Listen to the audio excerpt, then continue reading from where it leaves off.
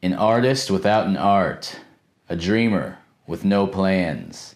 Ham, no burger? Kinda like idle hands or the devil's playground. You know what everyone needs, but you can't get it to them. Most of us have had this problem, and without proper guidance, we fail every time. Especially if there is no one to share your successes or failures with. And in 1950, we got such a story in Jules Dassin's Night and the City. To all you out-of-work soda jerks without a penny to pinch, to the detectives with all the answers, to the dastardly dames who play men like baby dolls, and the trusted ones too pure for this world, and all you double-crossing, backstabbing, ruthless, baby-faced amateurs, this one's for you. So suit up, turn out the lights, put the match to your smokes, and sit back for the darker side of things. Shadow moonlights, Noirvember. Night in the city. The night is tonight, tomorrow night, or any night.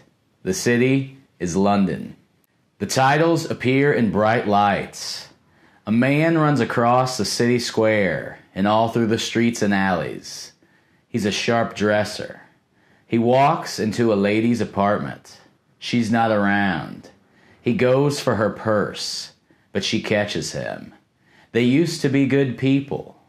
He's a lowlife, a swindler, a cheat, crook, liar.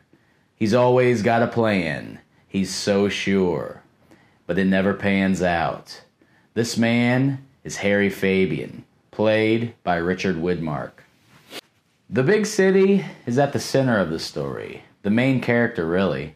Harry and most other people, they get lost in it, and some even control it. He works for Phil, who owns the Silver Fox Club, by attracting and tricking men to the club so they can spend their hard-earned moolah. Mary, his lady, also works there as a singer under the employ of Phil's wife and head woman, Helen. While hustling the wrestling club one night without success, he spots and befriends old Greco-Roman style wrestler Gregorius. You see, Gregorius' son Christo runs wrestling in London, but it's the new style, which is looked down upon by his father. More showy theatrics than true skill. This pleases Gregorius when Harry tells him about his love for the old style.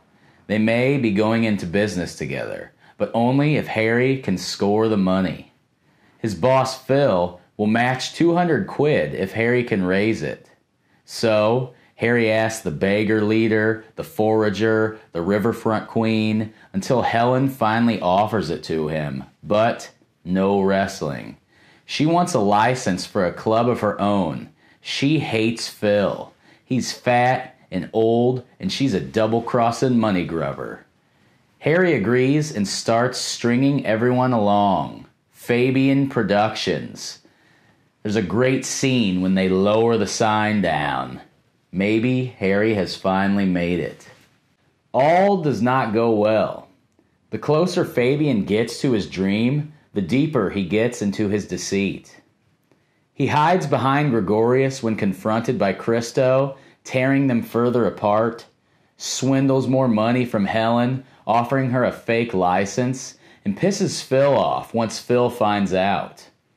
Harry's tricks do lead to some brilliant moments, though. When forced to get the Strangler to fight Nicholas by silent partner Phil, Fabian runs his mouth, pissing the Strangler off and running him to Fabian's gym. The Strangler comes in hot and trash talks Gregorius, causing him to agree to a fight.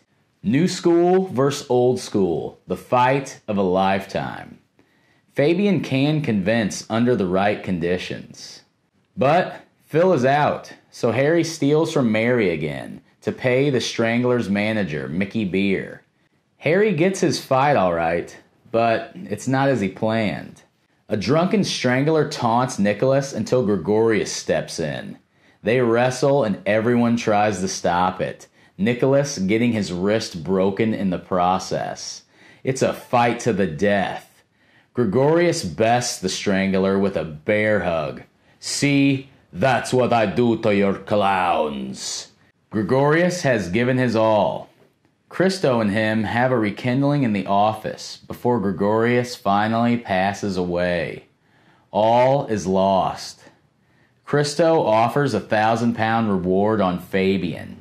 There is a frantic drive around the city to let the underground know. The city versus Fabian. All this deception has finally caught up to him, and the hunt is on.